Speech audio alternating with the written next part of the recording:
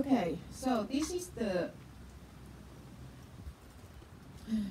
instruction for you, because when you close your eyes, it's totally another thing, because you're going to deal with the abstract. But look at the story, okay, surrounding this whole thing first. Try to understand. So I will start like this. We have the physical self, and then we have the mental self, our consciousness. Our consciousness is our knowing nature, okay? So physical self and the mental self. Okay, your physical self got the physical eyes. Eyes are for viewing. Your mental self also got the mental eye. Okay? Also got the mental eye. Physical self will view the scenery outwardly. Oh, those flowers are so beautiful, the sky is blue, this and that. But our mental self, we use it to view our inner scenery. Okay? The concept of the mental eye, we got the physical self with the physical eyes. Our mental self also got the mental eye. This mental eye, sometimes we call the third eye, the inner eye, the sixth sense is all the same. And this concept is so ancient. It's so ancient since the even called the Brahman, isn't it? Okay, Hindu, very ancient, even before Buddhism. Okay, people talking about the third eye a long time ago. Okay, so what is the third eye for? The third eye is for us to view our inner scenery. So later on, you're going to close your physical eyes down and then open your third eye. I will guide you. When you sit down, I will still guide you. So your third eye will be look inwardly. Look at what? Okay, we come back to this. There are 3 groups of scenery that you got to look at with your third eye. Okay? The first group is your breath. The second group is the rhythm of your movement. So I'm going to ask you to, stroke your legs, go around your knees, all these things. You're going to look at the rhythm. You don't have to open your eyes to look, because the scenery of knowing your breath and the scenery of knowing the movement, they are different, totally different group of scenery. They are different. So, okay, you can distinguish them quite naturally. And then the third group of scenery are your sensation, your physical sensation. So these are the anchor, okay? The anchor that will pin your mental self down. Okay, why do we need the anchor? Because naturally, your mental self like to go to Jerry. Okay? Your mental self also, because there is no anchor. If you never learn about meditation, there is no anchor for you. So all your Jerry is all go to this and that all the time, and then you end up, oh, I'm so stressed, I'm so sad, all these things, okay? And then problem come. So this is something new now. You're going to learn a new tool that help you pick up all this, chain, and then anchor it down to the foundation of mindfulness. And that anchor are 3 groups: your breath, your movements, your physical sensation. Now, regarding the physical sensation, I'm going to ask you to tap yourself, okay, just to bring out the really, strong sensation, to make a good and excellent anchor. Okay, you'll find out later on.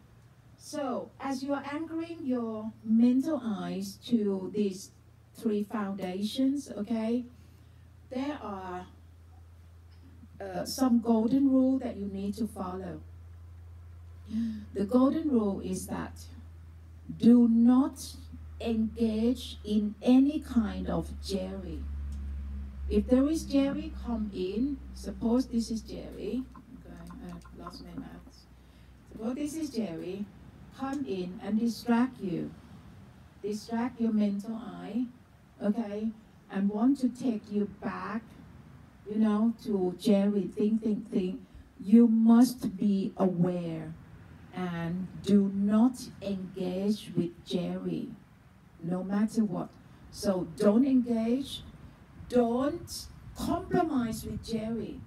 Jerry might come in and say that, oh, no, this is important. I must tackle this. I must think of this, you know.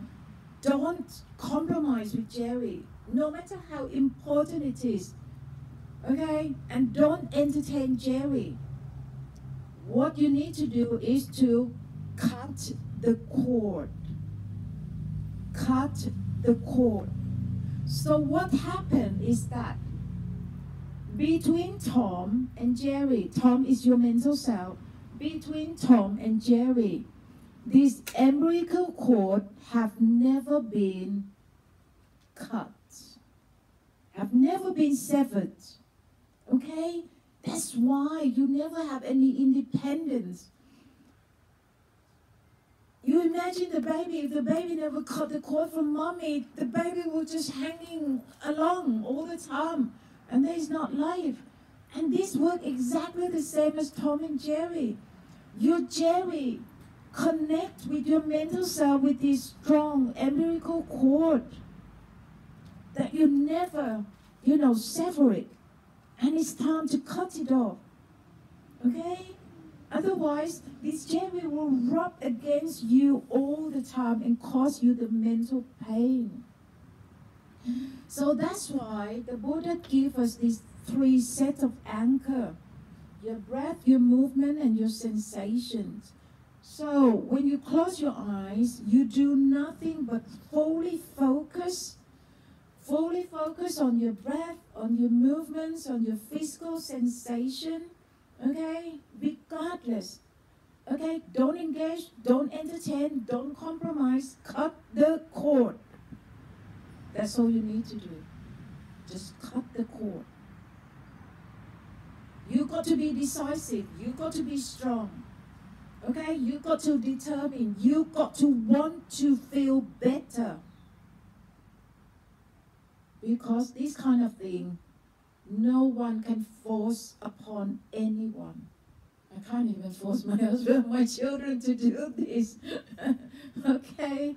There is no need to force, because when they're ready, they come. Mommy, please teach me. I have so much pain. I wait for that day. It can be painful for mommy to watch, because mommy teach people. Okay? But this is something that you must do in meditation. Is that clear? Is that clear? Because when you can do this, you're going to experience this. So,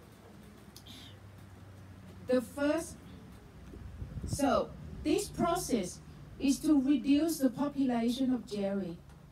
Reduce the population of Jerry. So this is like a road for Jerry to run in. So the traffic of Jerry is just so fast, in and out all the time. Oh, exhausted. Okay, so when you come to, you know, bring your mental self back home, really anchor, cut the cord, follow the golden rule. The population of Jerry become, you know, reduced. Once it reduces, you begin to see your mental space.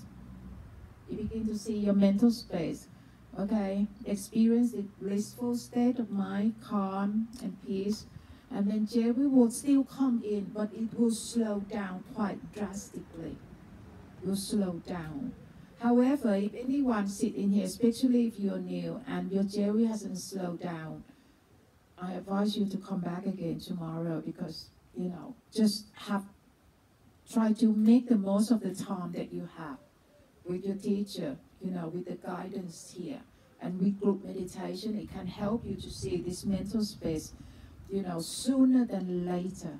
And it's much easier for you to do with your teacher than doing alone at home. Okay? You see later. So I will guide you all this. Okay? So this mental space, bliss and calm, is very much like, the stillness. This is the stillness in our mind. This is what you want. Okay? This is what you need to do. Right. The mindfulness key practice is to tightly hold onto your pose.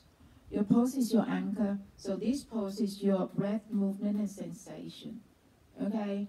So this man is your mental self.